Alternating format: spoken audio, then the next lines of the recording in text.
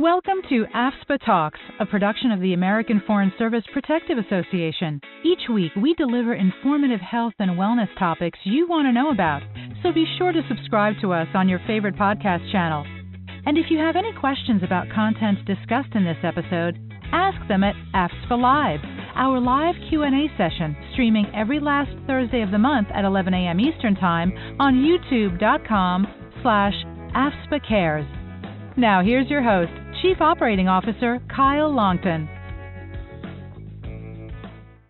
Hi, and welcome to another episode of AFSPA Talks. I'm your host, Kyle Longton, and our other host today is Maddie Norton. Glad to be here. As always, I'm glad we're here together. And Maddie, as this episode comes out, it's open season. It is the first day, November 13th. Yeah, and it goes on for 4 weeks. People got till December 11th to make changes to their health insurance. Although if you've got FSBP, maybe you don't want to make a change. Yeah, think about exactly. it. But yeah, hopefully not. You've also got this time to look at your federal employee dental and vision insurance program enrollment. So those dental and vision programs, and for the flexible spending accounts through the FSA Feds program. So just a reminder to re-enroll in that program, the FSA Feds, every year with your health insurance and the dental and vision program. If you like what you've got, you don't have to take any action. You'll have the exact same plan next year, but FSA Feds, you got to take action every year. Don't lose the money that's in there. Make sure you re-enroll if you need to. But man, we've got AFSPA have a lot of events coming up over the next month or so. I wonder if you could tell a little bit about those. Yeah, we have, you're doing lots of webinars. We have 2 scheduled for Monday at 6 a.m. Well, it is 6 a.m. now, once this is going out. And I think 12 p.m. And you have them throughout the open season. And then, of course, we have AFSPA Live at the end of November, which will be on open season, particularly on the prescription drug plan that we will discuss a little bit later. And if you want to see everything that's going on this open season time, you can go to afspa.org/events and register for webinars and make sure you're all up to date on everything that we are doing to make sure you're informed and can make the right changes to your health insurance or whatever you may want to do. Right. And I'll just encourage everybody also look for any announcements from your HR office or even in some cases your union. We've got teams who are out traveling this November, particularly this week of November 13th, and coming around. There also will be some of us visiting health fairs throughout open season that are hosted. Those seem to be fewer and fewer these days with the in person, but we'll be at some. We'll also have some presence at virtual events, as well as the virtual benefits fair offered by by long-term care partners, but online in partnership with OPM, I believe it is. So yes, look for that information. We'll have live chats 4 days throughout open season when those are offered. So lots of time to get your questions answered. And Maddie, we're doing something a little different today. We don't actually have a guest besides you and me. And we're gonna mix it up with you serving as our host and questioner. So I'm just gonna leave it to you for now. Yeah, I definitely, I turned 26 recently, so I feel like I've dived a lot into health insurance recently. If I didn't already know a lot from working at AFSPA, but we just had our employee benefits Zoomed going over what AFSPA employees are doing and like what our premiums are and things. So I know our members are going to want to know first, what's the cost? Are the FSBP premiums changing this year? Or next year, I guess. Yeah, they are. So going into 2024, for enrollees, the self and family premiums are going up 5.5%. So that's the change that enrollees will see. The self plus one premium is actually going up 6%. And I'll just mention that the overall premium for self plus one actually only went up 5%, but because the government's contribution to the self and to the family enrollments is weighted more, self plus one ends up having a higher enrollee increase. But we'll come back to that in just a minute. I just want to note that biweekly premiums are as follows. For self, it'll be $82.62. That's the biweekly. Self plus one will be $211.40. And the family will be $204.38. And I have had a lot of questions. I went to a recent health fair at the strategic system programs. And, a lot of people asked, why is self plus one more than family when there's potentially more people in the family, of course, and then compared to self plus one? Sure. So I just want to first start off by saying that this has been the case for FSBP for all but 1 year since the Self Plus One enrollment option was introduced back in for the 2016 benefit year. And this year, once again, as with last year, about a third of the plans in the Federal Employee Health Benefits Program have a Self Plus One enrollee premium that is higher than the family. Excuse me. So basically, what we're looking at here is that the overall premiums for Self Plus One and family are very, very close. And in fact, the overall premium, the plus one is slightly less than family. However, the Office of Personnel Management, or OPM, weights the contribution to the family enrollment more. So there's a little bit more government contribution going to the family compared to the Self Plus One. And that ends up in the Self Plus One costing the enrolling more. But the good news is that two-party families can enroll in family enrollment and save themselves some money. And so I encourage you to look at doing that this year. Check the guidance from either your employment or retirement office on how to make that change. All right. And I know that you don't just have to worry about premiums when it comes to health insurance. So what about other costs? Co-insurance, co-pays, deductibles. What all does that have to do? What are the costs Yeah, like for so that? that's a great question. Like the deductible remains the same. It remains low at $300 for the self-only enrollment and $600 for the family or self plus one. And that has been the case for many years. Actually, I think since about 2016 as well. The cost share formulas, the co-insurance and so forth are not changing either. When a member goes to an in-network provider or an overseas provider, just quick note that we consider all overseas providers at the in-network rate. We pay 100% for inpatient hospitalization, preventive services, and maternity care. For other services, pretty much most other services, FSBP pays 90% after the calendar year deductible. And that's really, we're thinking there about like outpatient and other professional services. For folks in the US, if you're having labs done, if they are done at Quest or LabCorp, we're paying 100% for that as well. And we're not changing. You mentioned copays, which we show up under prescription benefits. We're not changing the cost sharing under the prescription benefits for our high option for our plan. You mentioned we've got some other options in the prescription drug plan that's coming out. We'll talk more about that later. That's for people age 65 and older. And finally, because I do get this question more than I used to when we're talking to people about costs, the plan's catastrophic out-of-pocket maximum is remaining the same. It's 5,000 for the self-only, and that's the in-network rate, and 7,000 for family or self plus one. Again, the in-network there. All right. So we've covered everything cost-wise, right? Well, actually, I don't want to bury the lead when we're talking about this. So I just want to be clear when we're talking about some costs and also some of our coverage. So this has been, as I've been out meeting with members, this is sort of a high point. We are actually increasing our allowance for our alternative benefits for massage therapy, for acupuncture, and chiropractic services. For 2023 and for many years, the maximum we've paid per visit has been $60. But beginning January 1st, 2024, we will cover up to $75 per visit for each of those services. And members can use these. It's covered for every member covered under the plan. I know that when I told a lot of people at the health fair, some people even jumped for joy. They were so excited to hear that. So that does mean that $75 per visit for up to 50 visits for each service every year for every member. So I'm sure even more people will be glad to hear about that. I know that members I talked to said that that's why they love our plan. That's one of the many reasons. I know that I would love, that's just about a massage every week for a year. So like, that's incredible.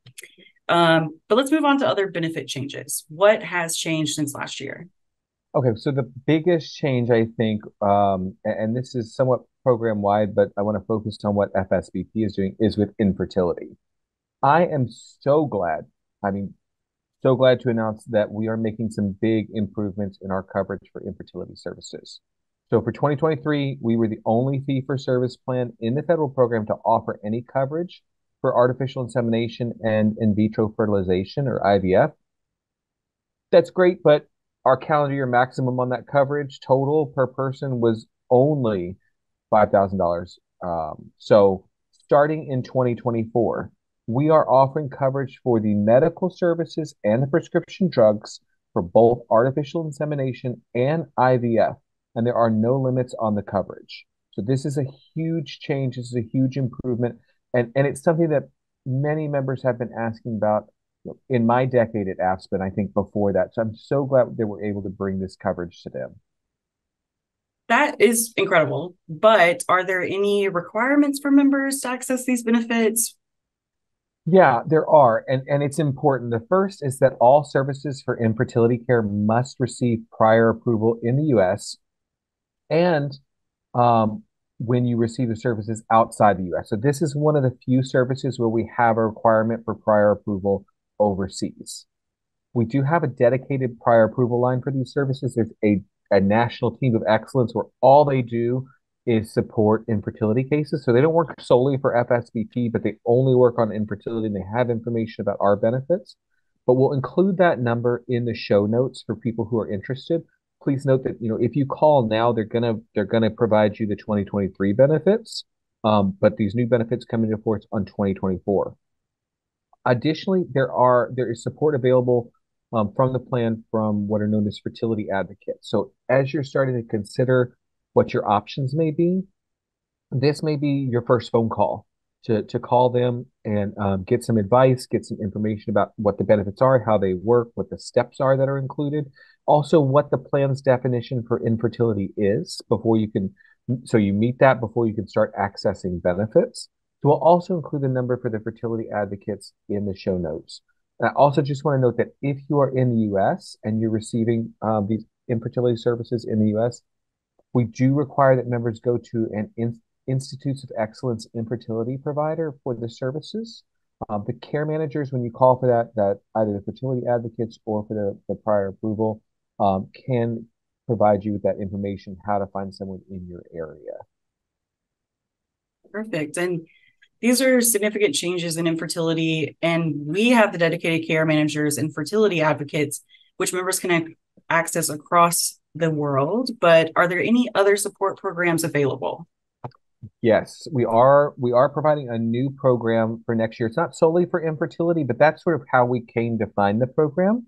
And it is rare, that we come across a potential partner that checks so many boxes in terms of meeting the needs of our unique membership worldwide and care in so many different countries. But I am delighted to report that Maven Clinic does check those boxes. So Maven is an online clinic focused primarily on women and families. They operate in more than 170 countries, and this is through their online interface, through their app. They provide support for family foundation, and whether that means infertility treatments or adoption services. They can connect our members with support and resources, and they have people on staff who have knowledge of the laws and requirements in various countries because just traveling around and talking to members, we've learned that not every country offers infertility services to everybody. Sometimes you have to be a citizen. Sometimes you must be married. You must be part of a heterosexual couple. Things like that. And the same may come into play with adoption laws. And while we don't provide any financial benefit within the plan about adoption, this is something where they can at least provide some guidance and some expertise when you're looking at family formation. So more importantly, Maven is offering actual virtual care. You can connect care navigators as well as providers for your needs. So it's not just here's some articles to read, here's a webinar to watch from time to time, all of which is great, but this is you can actually connect with a provider. And their support goes beyond the family formation to include support during maternity, during those first months of parenthood, and supporting new babies in the home and changes in the home, and also ongoing care throughout life, even into perimenopause and menopause. So we are so excited and proud to be offering this service to FSBP members for free beginning in January 2024. Yeah, and this is so good. And it's so nice to expand on women's healthcare, especially. And I'm proud to work for AFSPA and have a connection and partnership like that. And I know that we're working on a podcast with Maven that we hope to get out this month. And we're going to give our members some more information about it. In the meantime, what other changes to the plan are there? So we are improving our surgical benefits for gender affirming care. The improved coverage will better align with the recommendations published by WPATH, which sort of sets the standard. Those came out in 2022.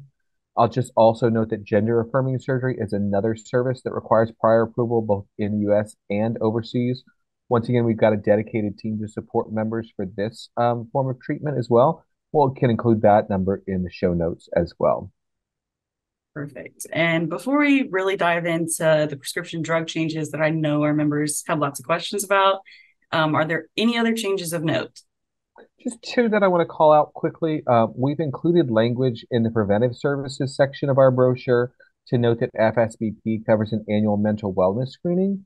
So this typically takes place with your primary care provider, maybe at your annual physical, where they may ask questions about your feelings around anxiety, depression, and other similar feelings. And this has always been a service that's been covered by FSBP, but we're making that explicit next year. Also, we are removing the exclusions for certain types of counseling. Notably, we have had an exclusion for marital or relationship counseling for many years. In 2024, that exclusion is gone, so we will cover the plan will cover those types of counseling services beginning in 2024. And those changes may seem small, but they're super, super important, especially when it comes to mental health care and mental wellness. And that's something that we love to support and promote. Now, let's finally talk about the new Medicare Part D prescription drug program, or as we like to call it, the PDP. We've had some recent emails and a recent webinar with Express Scripts, and we've been hearing a lot from members about this. Yeah, we have, and for good reason. And I'm always delighted to hear from members and appreciate their feedback. This is a change that has the potential to affect a lot of our members. For most, though, there are two main changes that they will experience. They'll receive a new prescription drugs only ID card, and they'll see lower out-of-pocket costs when they fill their prescriptions. But before I want to go much further, I want to be clear that I'm providing, as we talk here, it's only a brief summary. I want to encourage our listeners to go back to listen to our October 23rd episode, where we did an in-depth overview of the PDP with someone from Express Scripts who's sort of one of their experts in the PDP space. And I know one of the most frequent questions we've been getting is, why did FSBP choose to do auto enrollment or do an auto enrollment? Yeah, for members. Sure. So it's auto enrollment with the option to opt out. So I just want to note that FSBP has over 12,000 members, and I think I'm actually that number's a little lower, maybe even closer to 13,000, but 12,000 members who are eligible for Medicare. Whether they take it or not, they are eligible for it. They're at that age range. And the vast majority of those members will see savings under this program. Most, and I just want to note that most will not see an additional or increased premium. This is included under your foreign service benefit plan enrollment. They will only see the lower out-of-pocket costs. We did not want our members to miss out on the savings and the wider network of pharmacies they can use for their prescriptions. So we did the auto enrollment. I'll also note that the PDP does mean savings for the plan overall. This will be lower costs on the plan side, not just the out-of-pocket costs for the members. We're sharing those savings. All those savings come back to FSBP, and they allow us to keep premiums lower overall for all members of the plan year after year. We mentioned before that our increase is 5.5% for next year. That's lower than the plan-wide average of 7.7%. And we've been lower than the plan-wide average for years and years because we're able to bring all of these savings together to benefit all of our members. So why would someone want or not want to enroll in the PDP?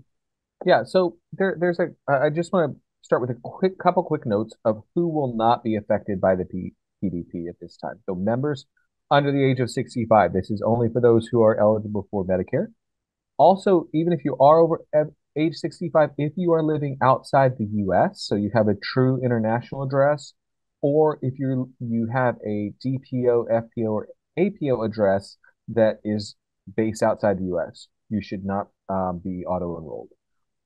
Also, members over the age of 65 who are not eligible for Medicare Part A or Part B also should not see auto-enrollment under this because it is tied to your eligibility for either of those programs.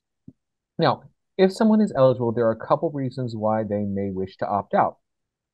The most common that we're hearing from people, and that makes sense, is that their income could hit the threshold for the income-related monthly adjustment amount, or IRMA. Medicare looks at your income 2 years ago. So for 2024, they're looking back at your 2022 modified adjusted gross income, or MAGI, whichever you prefer. So if your MAGI was under $103,000 for an individual or $206,000 for married couple filing jointly, you will pay nothing more for the Part D enrollment. It's included in your foreign service benefit plan. If your income was above that in 2022, you will be assessed a monthly amount for Medicare Part D, and that monthly amount is based on your income. There's various tiers, and it ranges from $12.90 per month going up to $81 per month for individuals making $500,000 or couples making $750,000 or more per year. So we have a link that will go to that chart that shows the breakdown. It's the last chart on that website from Medicare that will show you that. But for most people, the savings that someone would see under the PDP may not be, I'm sorry, for most, the savings would be enough, that they'll see in their out-of-pocket costs would be enough to offset, that first level, maybe even the second level of additional premium. But for others, particularly from that highest tier, the savings may not be enough. You may be, if you're a married couple and looking at $81 per person per month, and you don't take that many prescription drugs, it may not make sense for you. So that could lead people to opt out. But there is more information on this at afspa.org/PDP. There's also information there about how to opt out and a dedicated number at Express Script to get more information on coverage for prescription drugs as well as for pharmacies. And I also just want to mention, still go back and listen to that Medicare PDP that we did, but this is we are creating a wraparound plan. So there are certain drugs that are not covered under Medicare, but they are covered under FSBP. Those drugs will still be covered under this PDP that we're putting together. We're creating wraparound coverage. So you're taking a drug now, you should still have access to it under the new plan. All right. And Kyle, I know you mentioned earlier the Medicare Advantage plan. Are there any changes to that this year? So I just want to be clear, the PDP is completely separate from the Medicare Advantage plan. The PDP is for people who are not enrolled in the Medicare Advantage plan, for those who are enrolled in the FSBP high option. Now, starting in 2023, we did launch a Medicare Advantage plan plus Part D coverage in partnership with Aetna. I was skeptical. I thought, okay, we'll offer it, but I was thinking maybe we'd see, 100, maybe 200 people. We actually saw more than 500 who enrolled and have stuck with it for the course of the year, and it works for them. Now, it's not for everybody, but it does offer good comprehensive coverage and additional programs like Silver Sneakers. Been hearing about that for a decade as well. It's finally available through this program. And some of those programs, like Silver Sneakers, are not available under the FSBP high option. We're not able to offer that. The main change that's happening this year for the Medicare Advantage Plus D plan, or the MAPD, is that there's a new limit for prescription out-of-pocket costs. Because technically on the medical side, you don't have any out-of-pocket costs. So with the MAPD, it's only prescription, and there's a limit, a new lower limit this year, which is $2,000 beginning in 2024. I'll also note that the $2,000 out-of-pocket limit for prescription drugs also applies to the new prescription drug plan, the PDP, for those in the high option.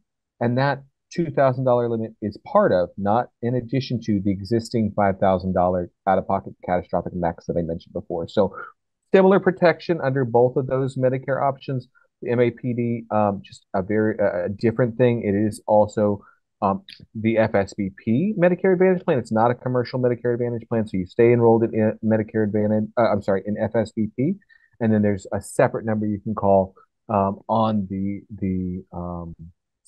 retiree page, which we can include the link about that as well, so that people can opt into, or if they want to opt out of that Medicare Advantage plan. Perfect. And I know that this is a lot of information, but if you still want to learn more, or if you are looking just to explore some things, members can learn more about these in the past and future podcast episodes. There's also information in the fall newsletter, which should be sent out to members already. You should be receiving it soon if you haven't. And there's a copy on our website, of course. So always be on the lookout for updates on our website at AFSPA.org. Events as well. And if you still are coming away from this and you have some questions, do not forget that we have all these webinars that Kyle is doing, and he will be answering questions live for members. So check out our events page for that. And if you attend one of those and still have some questions, you can always call us, or you can attend AFSPA Live on November 30th, where we will be answering questions live for members. Supersized episode that day. I have a feeling we will go past our typical 30 minutes. I think so too. Well, Maddie, thank you very much. I think this was very helpful to our members. I appreciate you taking us through this. And I'm looking forward to all that we have coming up for open season. I know. Thank you for having me. I'm very excited, and very excited that it's finally open season. Yes, and now that it's here, we're going to be excited when it's done too. I think exactly. It's going to be a busy time. So, for our members, for more information about open season, please visit AFSPA.org/open season. Please also check out the show notes for additional details on the changes in programs we've discussed today and more.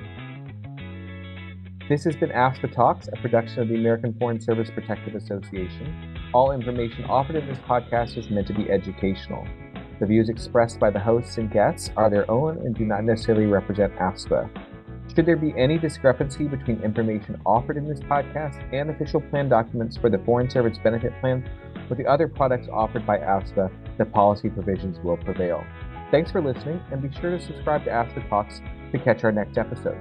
Please rate and review us on your favorite podcast app, and share your feedback with us on Facebook, LinkedIn, or Instagram. Look for @AFSPA Cares. We'll talk again soon. Thanks for joining us this week on AFSPA Talks. Be sure to subscribe to our channel so you'll never miss an episode.